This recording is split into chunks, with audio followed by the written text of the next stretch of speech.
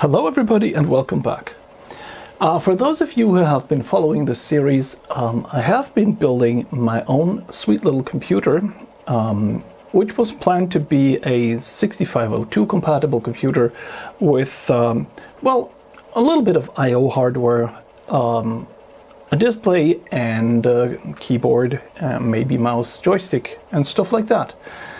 Like so many others these days, I failed miserably, and in the end I came up with this. This is basically an adapter to connect a 65C02 to a Raspberry Pi 02W. And it's not exclusive to the 02W, you can also connect a Raspberry Pi 3. This is what this little thing back here is. It's a Raspberry Pi 3 with one of these boards strapped to the back. Shortly later, I set out and I tried to find some supporters because, well, I know some things about hardware and I know some things about software, but making an operating system myself and getting all of this going myself was kind of hard and a lot of work. But basically, I did not get a lot of positive feedback. Most of the people that I contacted were pretty quick to tell me that it was probably never going to work, and if it worked, it would perform really bad.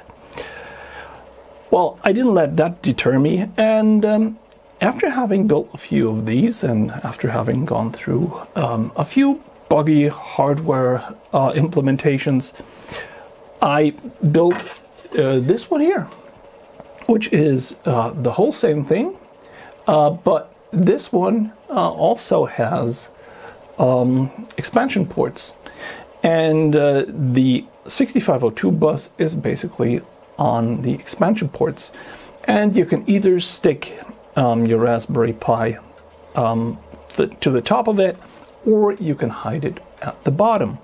It also comes with a power in and a power switch because, well, they're just nice. Now, over the time, I developed the base software to simulate all the hardware that a 6502 would usually find on its bus, namely memory and some I/O chips. And this worked quite well. And within a couple of weeks, I was able to emulate a VIC-20 at about 1 megahertz, 800 kilohertz to 1 megahertz. So really close to the original frequencies, and an Apple II, and things like that. It was really, really easy to work with this.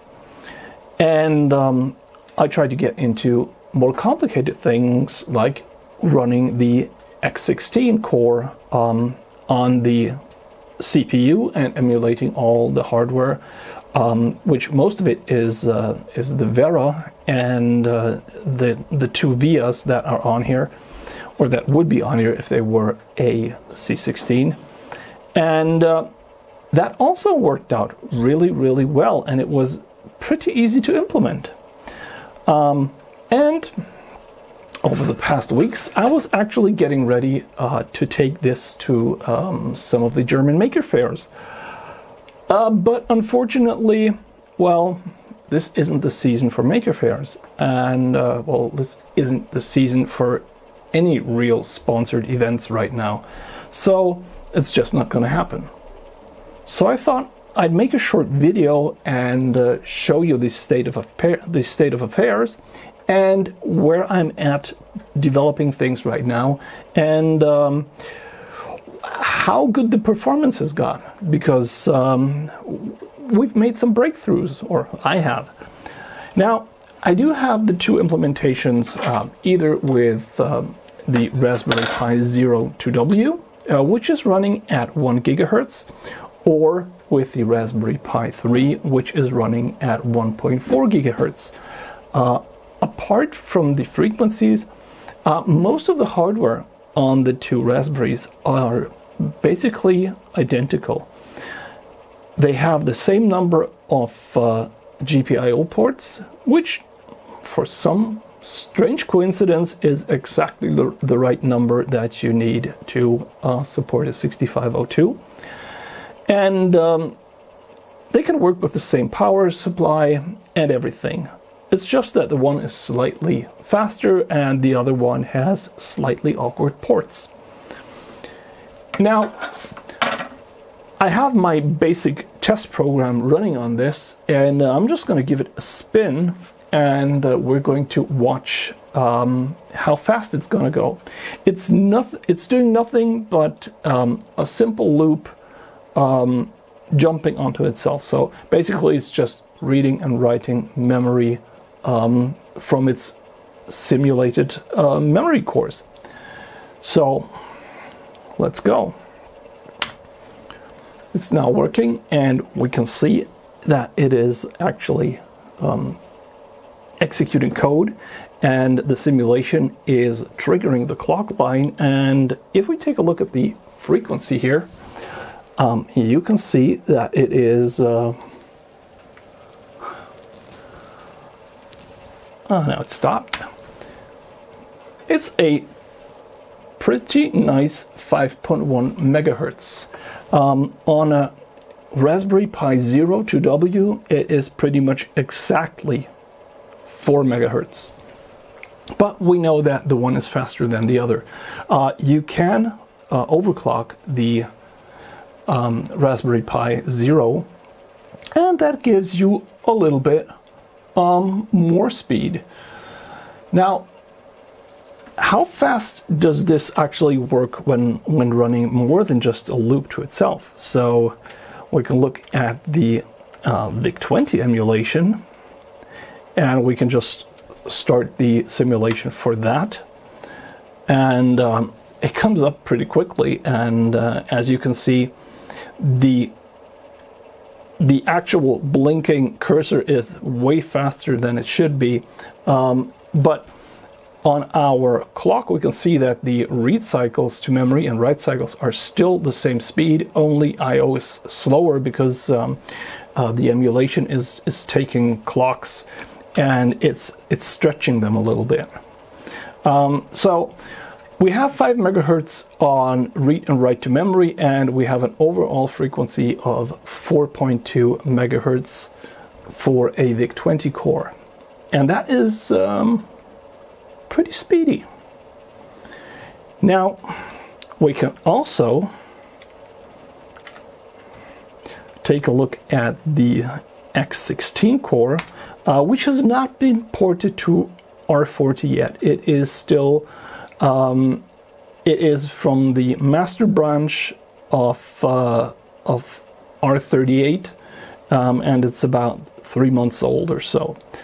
And we can run the same thing over there, and we do get the Commander X16 basic v2 prompt, and we can see that we still have largely the same read and write speeds to our memory, but because the simulation for the Vera chips and the VIA chips is still cycle bound to the emulation of the memory core, so the bus is still running all of the clocks synchronously.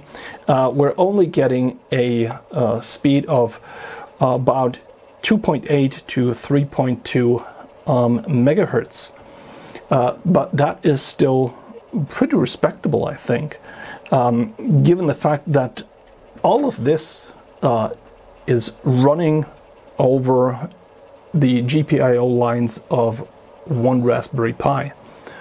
And it is actually working really well with the X16 core, because most of the I/O that it's doing is already programmed to be asynchronous, so it works a lot better with an implementation like the one I have here.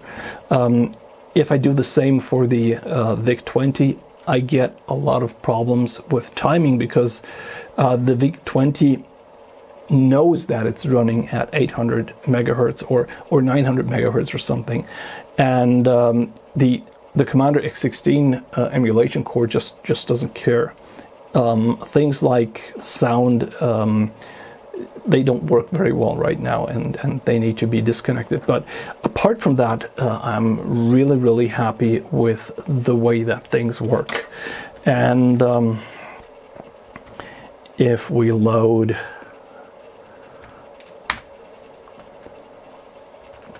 Petsky robots, you can actually see how fast this thing is running. The countdown would be a lot slower on the standard machine, but the whole I/O is not optimized to the speeds that it's running at right now, which is fine. And I think you can tell from the sound it's really messed up because it's running way too fast, way faster than it thinks it should be running. Yeah, so basically, from a development standpoint, that's where I'm at right now. I have found a lot of performance on the Raspberry Pi. I have been able to do a lot of optimization regarding memory access and simulated hardware access. And now if I start making all of the calls to the simulated hardware asynchronously, meaning that it gets handed over to another hardware core on the Raspberry Pi, very much like it would be on real hardware, then the whole thing is going to become even faster. And this is still just running plain C code. We've made some tests with assembler, just trying to pulse the lines and reading, and to read back some of the I/O from the GPIO, and using that we would be able to go at about 10 megahertz, but I'm not even sure that I want to go that way, because I want this thing to be easy to read and easy to understand. But the speeds that we can run with this thing are just amazing. I would have never thought that I would have broken 4 megahertz this easily, and I really like it. I'm really proud of the development. And yeah, this is not the end of the line. There's still a lot to do. I want to get into making a real X16 core for this, with a real Vera emulation, and not a cycle correct simulation on the chip, but more or less I want to rebuild the front end to the point where it really performs, and then we can take a look at if we want to use the whole screen. There's just so much that can be done with this thing. And yeah, it's a really nice platform, and it is super easy to extend. So taking a VIC-20 core, it is super easy to make your own video interface chip. It's super easy to make your own I/O hardware. You can have accelerated things running on the ARM core, and just connect it back to the 6502. So this opens doors that were basically shut for a long time. You can have hardware on a 6502 that you wouldn't think of 20 years back. So it's really cool. Well, that's it. That's all I have to show right now, and thank you very much for watching. And if you're interested in getting your hands on the software, I will be updating Git pretty soon. And if you're interested in getting onto the hardware, it is available on EasyEDA on their website. So is the development board, and it is like really easy to reproduce, and the costs are really limited. I mean, one PCB is less than $1 if you order 10 of them, and a 6502 is still around $10 to $15. The only thing that is hard to get right now, although they're when you can get them, they're not expensive. Those are the Raspberry Pi 2 02. So we're looking at an investment. When I made this of under $40 for one of these boards, and that was where I wanted to go, and it's definitely a really cool little development system, and it also works really well with all the cores that had a 6502, because you could just simulate everything on here. Okay, that was it. Thank you very much for watching, and have a good time. Bye bye.